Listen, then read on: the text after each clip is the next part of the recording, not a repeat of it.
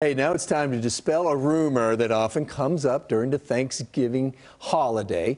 Don't blame the turkey if you find yourself wanting to take a long nap after dinner. Blame the conversation.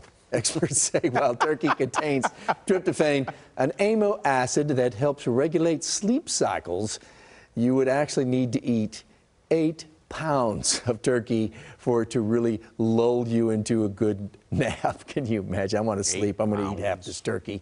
We're told the food coma is actually a combination of overeating and carb-heavy foods, and don't discount the impact of holiday drinking either. I feel like taking a nap right now, yeah. Except for this here. And I think a lot of people, if they were taking a nap, they woke up when they saw this.